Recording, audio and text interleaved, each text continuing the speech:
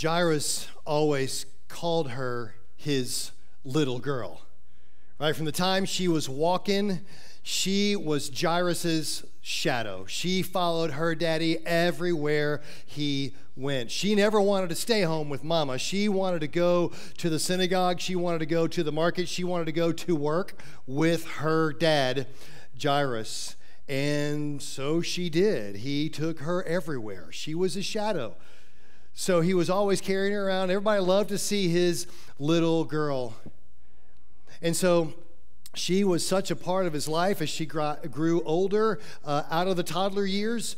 She actually began to take on some of the responsibilities with her dad as he would go about his business and go about the things that he would do all the time. She had her own jobs that she would do each day. Each day started the same way. Jairus would go into his daughter's room and say, "Talitha, get up." And she'd jump out of bed, eager to be with her dad and to please him that day. She would go to work with him. "Talitha, sweep the floor." She would go and help him deliver things. "Talitha, let's move these supplies." You know, she would go to the synagogue and help him work out the things he had to do there. "Talitha, make sure you put these things over here, do that stuff over there." He was always taking her with him everywhere that he went. This daddy and little Talitha, they were inseparable all the time. And then it would all start again the next day. "Talitha, get up." And they would head out for the day's adventure. Years and years go by, and now she's coming of age in this Jewish culture. You know, she's kind of growing up, and outwardly she protests when her dad calls her his little girl. She pretends like she doesn't like that, but inside she really loves that her daddy still sees her that way. Yeah, and that's where we pick up the story. That's where we catch up to kind of where we left off last week in Mark chapter 5. I hope you're reading along with me in chapter 5, verse 21. When Jesus had crossed again in the boat to the other side, a crowd gathered about him, and he was beside the sea. Yeah, does this sound familiar? Because we're picking up again on the same sequence of events that was happening back to back to back, right? Jesus had been there in Capernaum teaching and doing his ministry. And this sequence kind of started with Jesus taking an entire day of teaching, just a lot of teaching that he was doing, and unpacking the parables with the disciples. And then at the end of that day, remember, they got in the boat and they left Capernaum. They went across. And on the way across, they had to go through something terrible. What was it? Come on, what was it? The storm, the mega storm. It was the mega storm that came along. And they got through it. Jesus spoke to the storm. And then there was, after the mega storm, there was what? Mega peace, mega calm, it said. Yeah, and they got to the other side, to the region of the Gerasenes, and they were greeted there late at night by who? Come on, you were here last week. Demon guy, right? It wasn't just a demon, it was a legion of demons. And so you know what happened there. Jesus tells the demons to come out. They negotiate to go into the pigs, and for whatever reason, Jesus lets them go into the pigs, and the pigs run off the cliff. So the townspeople love Jesus. Right? And no? Is that not what happened? What happened? Get out of here. Yeah, we reject you, Jesus. Get out of here. Go away. We don't like you. You've ruined our local economy, and we're scared of what you can do.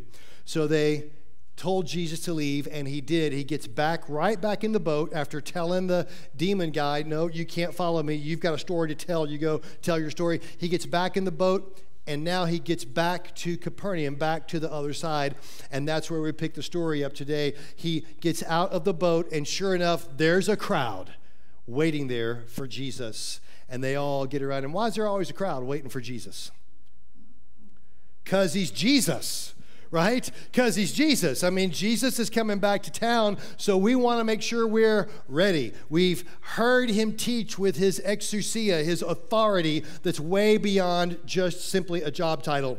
He's teaching with amazing power. Not only is he teaching with this exousia authority, but he's also casting out demons. He's got authority, exousia authority over demons, and he's casting out sickness. He's healing people. So everybody, of course, everybody's gathering around him. Everybody wants part of Jesus. And that's the story. We've seen that going on time after time. But then something different happens in verse 22. It says this, then came one of the rulers of the synagogue, Jairus by name. Aren't you glad Mark names names? He doesn't name a lot of names of all the people in all of the stories. But you know what? He names Jairus, and I think he does that for a reason. You know, I've talked to people in the past who have said stuff like, you know, I just don't know if I can believe in a book full of fairy tales that somebody made up. But here, Mark is naming names because his intent is for those original readers, those first century readers, to read this story and go, oh yeah, Jairus, I know Jairus. I remember Jairus. Jairus was the leader of the synagogue. Sure, I know that guy. That whole idea is this is Mark's way to say, check my facts. You know, if you don't really believe what I'm saying, here's a guy's name. He's in Capernaum. He's the guy in charge of the synagogue, and he's got a story to tell. Go talk to him. Isn't that awesome? Ought to bring us confidence that there's not just anonymous people in this story, but that Mark names names. Jairus is the ruler of the synagogue. Now, that's something specific. That's a specific position that he holds. It's not like the Pharisees and the scribes. It's not a priestly role. He's the ruler. He's like the executive director of the synagogue. He's sort of the Larry Lynch of the synagogue there. He's in charge of making sure everything works smoothly. Anything that's broken gets fixed. Everybody's got what they need. He just makes sure it's cleaned weekly. He makes sure everything gets done. He's sort of the administrator of the synagogue. That means he's not a priest. We would say a lay leader. He's non-priestly. He's a volunteer from the community. And that probably means that he was a very, very well-known, kind of upper-class, influential, and affluent person in that community. Everybody knew Jairus. Everybody knew Jairus. I mean, if you were to say the name Jairus, everybody would point at that guy. In other words, this is the first blank on your page, Jairus is a somebody. Jairus is a somebody. He means something there in Capernaum. And in verse 22, let's look at it again. Then came one of the rulers of the synagogue, Jairus by name, and seeing Jesus, Jairus fell at his feet and implored him earnestly. What does implored him mean? Huh? To beg. He begged him, implored him, please, Jesus, I'm begging you. He says, my little daughter is at the point of death. Come and lay your hands on her so that she may be made well and live. Can you imagine that? Can you imagine the ruler of the synagogue coming and begging Jesus? Who does Jairus run with? Who are his close associates? The Pharisees and the scribes. Those are his circle. That's his crowd. And how did the Pharisees and scribes feel about Jesus at this point? Did not like him. They were against him. In fact, we saw a couple of chapters ago in chapter 3 where they started to plot to kill Jesus. They hated Jesus. So when they got together, man, they were probably trash-talking Jesus. They're probably laughing behind Jesus' back. It's crazy, wild miracle worker guy. Sure, remember that time he read the scripture in our synagogue? Yeah, he taught with some authority, but what he's doing can't be right. What he's doing's got to be right. I mean, we've heard him blaspheme. We know we've heard him blaspheme. We've seen him do things that we don't think God wants him to do, and so he must be done away with. And these people don't like him, yet here's Jairus coming to Jesus and begging him to come meet his daughter. And the only thing I can figure here is that his daughter's been sick for quite some time. She's been getting worse and worse and worse. And Jairus, he's well-to-do, so he's probably had all the doctors in to look at her. They had a pretty solid medical profession back in those days. He's probably had all the doctors. They probably prescribed all the different treatments. He's probably had the priests themselves, the Pharisees even, and the scribes. He's probably had them come in and pray over her. He's probably had prayer vigils with groups of people praying because she just keeps, my little girl, she just keeps getting worse and worse and worse. He's tried everything. And now she's at the point of death, at the point of death. He says, my daughter is at, the word he actually uses is the Greek word eschaton. She's at her eschaton. There's a study that we have today called eschatology. It's the study of the end. It's the study of end things, end times. The study of the end. And he says, my daughter is at her end. I've done everything I could do. I've tried all of the remedies. I've tried all the treatments. I've had everybody here, and nothing's working, and she's now at her end. There's practically no hope left. So please, crazy miracle worker, I know you know. I know you know what we say about you. I know you know how we feel about you. I know you know that we don't believe in you, but I'm desperate. I'll try anything to save my little girl. And Jesus responds not in the way I would respond. You know, I'd probably respond like Roger responded to me when we called him for our a retreat that we were doing, a little event we were doing here a few weeks ago, and several other guys had kind of bailed on us, and so I called Roger, like at the last minute, Roger, can you come and speak? And Roger says, always happy to be your last choice. You know, I mean, there's something about that. You know, they're always happy to be the one that you go to out of desperation. You know, Jesus could have been like me, and he could have said something like, you know, I know what you guys say about me. Oh, you of no faith. You've got people literally trying to kill me. Why would I go with you? You're not coming to me because you have faith in me. You're not coming to me because you believe in me. You're only coming to me out of desperation. And I'm not really here for desperation. Sucks to be you, Jairus. Too bad for your little girl. But that's not how Jesus responds. In fact, it tells us in verse 24, it's the next blank on your page, Jesus went with him. Jesus went with Jairus. The thing that I get from this is really important. Even if he is your last resort, he is still faithful. Even if you pick him last, he still goes with you. I know several women right now who are praying for a lost husband. And he's been far from God for as long as they've been married. And he rejects God. In each of these stories, he rejects God. He doesn't want nothing to do with God. Don't talk to me about it anymore. I'm sick of you talking. I don't want nothing. You can do your religious thing. I want no part of it. And they keep shoving God away time and time again. And you and I both know those miraculous deathbed conversion stories, don't we?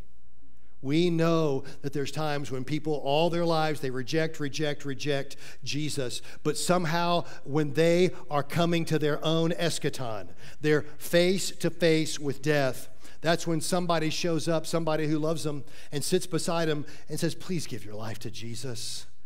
Please just trust him with your eternity. You're about to step into it. Just give your life to Jesus. And after years, after decades, after a lifetime of rejecting Jesus, something happens, and they pray, and they give their lives to Christ. And even though it's a last-minute, desperate prayer, he's still faithful. He's still good to go with you.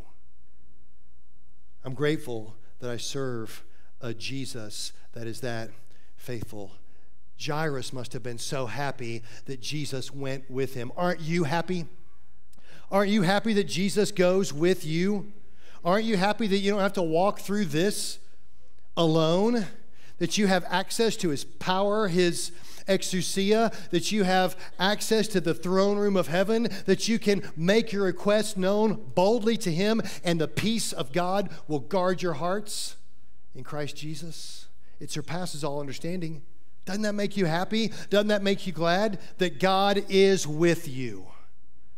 It should, because you and I, believer, we remember a time when God wasn't with us. In fact, we remember a time when God was against us. That's right. We remember when he was against us, because all of us are sinners and have committed treasonous crimes against a holy God. Right? Romans 1, Paul talks about how the anger of God builds against those who continue to deny him, and that the wrath of God is coming for those people. He will punish every single sin, because God is not only holy, he is just. He's a just God. No crimes go unpunished, and that includes yours and mine. God isn't with us. He's against us in our sin, and we deserve what's coming to us. But God so loved the world.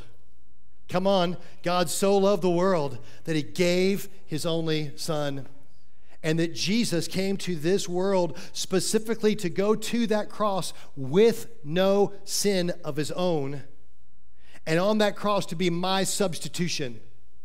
He stands in for me, and God punishes his own innocent son for all of the crimes I am guilty of. He punishes his own innocent son for all the crimes you are guilty of. God's wrath is coming for your sin, and it's been fully exhausted in the person of Jesus on the cross. That's why when he died, he said, it's finished. It's paid in full. It's over. It's done. And he dies with my sin. He takes it to that grave, but 3 days later, he walked away from it, and he left it there. And he's alive today to go with you, to walk with you in power, and to bring his new life into your life, to change you forever so that you walk in freedom from that old life, from that old sin, from that old bondage. You can walk in his peace and his power. Come on, somebody ought to be excited about that.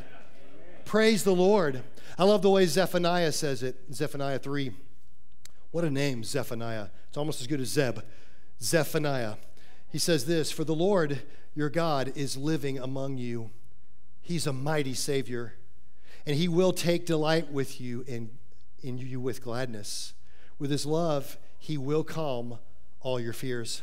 He will rejoice over you with joyful songs. He sings over you. He's with you.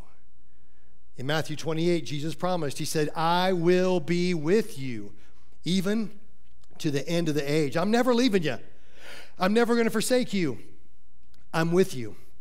In Romans 8, same book, Paul that writes about the wrath of God coming later on, he's writing about believers who have given their life to Christ, and he says this about Jesus. He says, I'm convinced that nothing can ever separate us from God's love. Neither death, nor life, nor angels, nor demons, neither our fears for today, nor our worries about tomorrow, not even the powers of hell can separate us from God's love. No power in the sky above or in the earth below, indeed nothing in all creation will ever be able to separate us from the love of God that is revealed in Christ Jesus our Lord. That means you can't even separate yourself from him, because once he goes with you, he's with you. He's made his decision, and even you can't change his mind about you. He loves you, and he's with you. That's good news, isn't it, right? That's good. That's life-changing news. That's changed everything about your life news. He's with you. Jairus must have been so happy, so hopeful that maybe finally this will be the thing. Maybe finally the miracle worker who's done so many other miracles will do a miracle for me and for my daughter. So Mark 5:24, Jesus went with him. He went with him, and a great crowd followed him and thronged about him. A great crowd followed and thronged about. So it's a thronging crowd. I didn't know throng was a verb. I thought a crowd was a throng. I didn't really know. They're thronging. Have you ever been in a thronging crowd? Magic Kingdom in the summertime. Interstate 75 through downtown Atlanta, pick a time. Right? A thronging crowd, right? Where they're just knocking you around, trying to get into position, and it's just a mess of a crowd. We live in Ellijay. We don't really know what a crowd is like until next month when Apple Festival hits. And then nobody will be sitting here at the 10 o'clock service. Y'all are going to be all hiding out in your homes with the blinds pulled and the curtains drawn, stocked up on bread and milk, just hoping the crowd eases before the weekend, is over. Yeah, come on, it's true. How many of y'all are going to leave town for Apple Festival? Anybody here? Nobody? A few of you are going to leave town? Yeah. How many of y'all hunker down? You got your generator gassed up?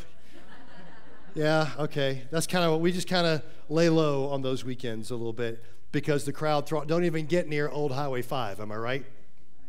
Because of the thronging crowd. And they're all around Jesus, thronged around him. And then something happens, okay? So everything seems to be going well. Jesus is going with him through this crowd. I don't know if they're elbowing their way through or what they're doing, but they're making progress towards Jairus' house, and then something happens. The story's progressing, and suddenly there's an interruption. There's a woman who, I don't know how she does it, but somehow through the crowd, she moves her way through, and she gets near Jesus. And you know the story, right? You know the story. This is one of these other amazing stories. She just reaches out, and what does she do? I can't hear you. Say it a little louder. Yeah, she touches his garment. Now listen. Mark tells us this story of Jairus. It's about a 22 verse long story, I think. And then right in the middle, there's this 10 verse interruption of this woman. So this is a significant interruption in his life. She kind of hijacks the story for a good part of this. And we don't have time today to look at both of these, so we're going to look at Jairus' story today, and then next Sunday we'll look at the story of this woman. But for now, what we know is this woman sneaks up behind Jesus, and she touches him, and this stops Jesus in his tracks. He's going with Jairus, and this stops him in his tracks. In fact, verse 30 says that Jesus immediately turned about in the crowd. It didn't just stop him, it turned him in the other direction. Jairus is trying to lead Jesus to his house, but Jesus literally turns around in the other direction. He's interrupted. He's hijacked from Jairus all of a sudden. And by who? By a nobody. Jairus is a somebody, but this woman is never even named in the scripture. She seems to be a nobody. She totally hijacks Jesus' mission altogether. Listen, Jesus, there's no time for a conversation with her. There's no time for you to stop and turn around and do this thing. Jesus, my daughter is dying. She's at her eschaton, at her end. What does end mean to you, Jesus? You can't stop here. He must have felt very, very hijacked right there in that moment. Can you identify with that? Can you identify with part of your life being hijacked by somebody else, something not really important?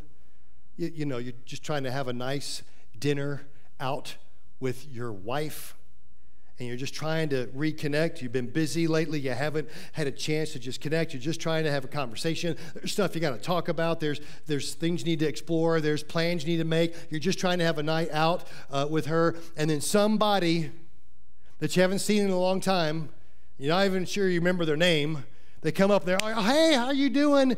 And they just edge on in, and they sit next to you in the booth, and they talk for 20 minutes. And they hijack your night. You have to just start eating so that maybe they'll catch the hint and go away. You ever had that? Some of you have done that.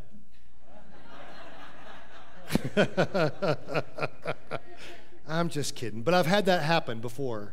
I know you have too. But it may be something important. It may feel from time to time that the work of God is hijacked in your life. You know, it felt like Jesus was with us. He was with us in our marriage till I found out about that infidelity. And my marriage got hijacked.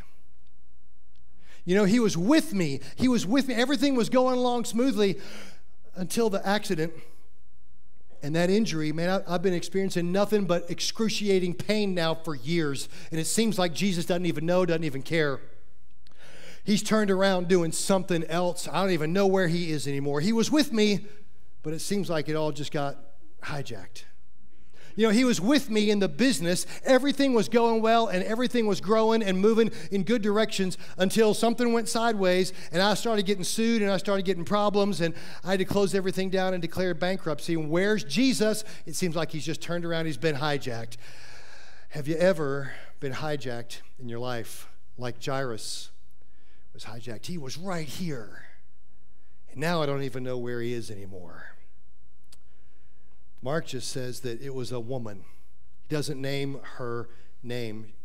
All we know about her is she has a severe medical condition, but she's never named. So the next blank on your page is that Jairus is interrupted by a nobody.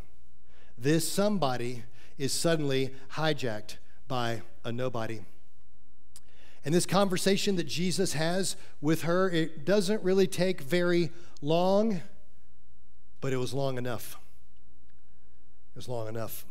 Verse 35 tells us that while Jesus was still speaking with this woman, there came from the ruler's house some who said, "Your daughter is dead. Why trouble the teacher any further?" Jairus must be devastated. It's over. She's passed away. Jesus did not arrive in time. This woman hijacked my miracle. And there's nothing for Jesus to do now. Why bother him any further? There's nothing for him to do now. All hope is lost. I just need to go home and grieve the loss of my daughter. I bet he burst into tears in that moment. But verse 36, Jesus, overhearing what they said to the ruler of the synagogue, and it's the next blank on your page, "Do not fear, only believe." Do not fear, Jairus, only believe. Jesus hears what they're saying, and he says, that's fear talking. Don't fear, only believe. So do you think Jairus took heart? I wouldn't have. If I'm Jairus, I'm going, are you serious right now? Dead means dead. That's it. It's over. There is no next chapter for my little girl. I just need to get away from you, Jesus. This was a stupid mistake to begin with. Why did I even come to you? And why did you do this to me, Jesus? Why you were with me, but then you turned around and you gave her what she wanted. After all I've done? I mean, here I am, a synagogue ruler. All my life I've been consistent. I've been faithful. I've been generous. I've built the synagogue into something impressive. I don't even know who that lady even is. She sure isn't part of the synagogue. She's not in our church. Yet she seems to have gotten the miracle that I deserved. This is supposed to be my story. She's just the interruption. But she got what she wanted, and now I have to go home and bury my Talitha. Don't fear, Jairus. Only believe. Verse 37. And Jesus allowed no one to follow him except for Peter and James and John, the brother of James. So somehow Jairus is heading home, and Jesus continues to go with Jairus with only his little inner circle of 3, and they somehow get away from the throng. The crowd is thronging, but somehow Jesus gets away from them. I don't know. That, to me, that seems like another minor miracle that Mark doesn't accentuate. That right here, Jesus has done something. He is under the radar, demonstrated his exousia authority, and he's stopped the crowd from following. And he's focused on Jairus and his issue. And in verse 38, they come to the house of Jairus, the ruler of the synagogue, and Jesus saw a commotion, people weeping and wailing loudly. There's great sorrow happening, people weeping and wailing loudly. So you got to understand this about first century Jewish culture. It was very common practice. In fact, it was the law that when somebody died, that you would have paid professional mourners come and weep and wail to honor the dead. That's the way you honor the dead. You let it all out. And you can't do it enough on your own, so you pay people to come and cry on your daughter's behalf in this case. So Jesus arrives, and they're weeping and wailing. And you know what that tells me? It tells me that they had this pre-arranged. She was so at her eschaton that they had already arranged for these mourners to be there on the site, ready to go as soon as she passed. And they're weeping and they're wailing, they're crying out sadness for this girl. And Jairus walks into this scene. He can hear their cries around the corner before he even gets sight of his house. He's walking up to all this commotion, all this crying about his own daughter. Don't fear, Jairus. Only believe. Verse 39, and when he'd entered, Jesus says to them, "Why are you making a commotion and weeping? The child is not dead, but sleeping." And they laughed at him. They go from weeping to laughing, scoffing at Jesus. Remember, not everyone believed in Jesus, and this is Jairus' circle. It's his people, and they see Jairus showing up on the scene with this crazy miracle worker, and all of a sudden, they already begin to have their attitudes change because they don't believe in this crazy, wild man. And so Jesus comes in, and he says this thing. He says she's sleeping, and they start scoffing. They start laughing, and Jairus must be thinking to himself, they're going to be laughing at me next. I've just showed up with Jesus. I know what that's going to mean to my status, my position. I'm going to lose my place as the synagogue ruler. They might even kick me out for bringing him here. They're going to be laughing at me next. Don't fear, Jairus. Only believe. Plus, Jesus says she's sleeping. Does Jesus not know what dead is? Can they not figure out what a cold, non-breathing body is? Of course they know. So did Jesus step into this situation and lie? Was Jesus deluded? Was he accusing them of being incompetent? Or does Jesus have a whole different perspective than we have? Does he look at things in a whole different way? Remember we talked about Mount Everest a couple of weeks ago, and we talked about how it's the tallest mountain in the world. It kills people. It's so tall. There's a zone on it called the death zone. And from our perspective, Mount Everest is a monster killer. But if you could shrink the earth down to the size of a bowling ball, the earth would just be as smooth as the most expensive bowling ball you can buy. You see, from God's perspective, everything looks different. And I think that's what he's saying. From his perspective, this little girl is just sleeping. Don't fear, Jairus. Only believe. Verse 40, he put them all outside, and he took Jairus and his wife and those who were with him and went in where she was, where her body was laid on the bed. Jairus has to step into that room, her room. That room where every morning he had gone in, Talitha, get up. That room where there were so many memories of her playing with her stuff. That room where he would sing her to sleep at nighttime. And now she's laying there. Could he even walk in there right now? And how dare Jesus step in here? This is his fault to begin with. He let her die. And now I'm never going to get to see her smile again. Don't fear, Jairus. Only believe.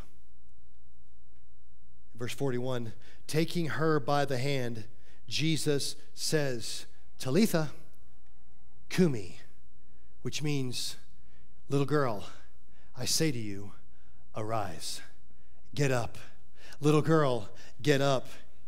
This right here is the only place so far that Mark has shown us the words in actual Aramaic. He's shown them in her own native tongue. The same words in the same language that she would have heard from her dad every morning. Talitha Kumi, Talitha, get up.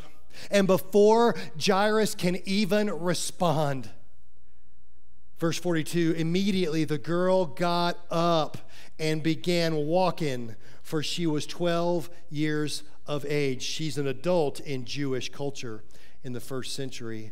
And they were immediately overcome with amazement. Boy, we've seen Jesus do miracles before, where he's healed people, where he's made blind people see, where he's made people walk who couldn't walk before, and everyone has kind of the same response. They're either amazed or they're astonished. They're amazed or astonished. We've seen that all the time, but this is different. They are overcome with amazement. Who is overcome? It's James and John, Peter, James and John with Jesus, and also who? Jairus and his wife. It's Talitha's parents, and of course they're overcome with amazement. There's one word for this. It's the Greek word ekstasis or ekstasis. What English word do we get from this Greek word? Ecstatic. They were ecstatic. Wouldn't you be? Because Jesus just raised their dead daughter to life, and she's up walking around now. Praise the Lord. They thought that the miracle had gotten hijacked. They thought that the story had been totally interrupted, but Jesus comes and he brings life to everything he touches. Right? He is in the converting death to life business. And if he had just come in the first place, there would have been a miracle story to tell. But now that he's raised her from the dead, there's a much better story to tell. Right? And what that means is, it's the last blank on your page. Sometimes an interruption leads to a much greater intervention. Sometimes when you are hijacked and you feel like God's plan for you is hijacked, sometimes it's because he wants to do something even much greater in your life so that his story can be told even more loudly. Praise the Lord. Let's pray together. God, thank you so much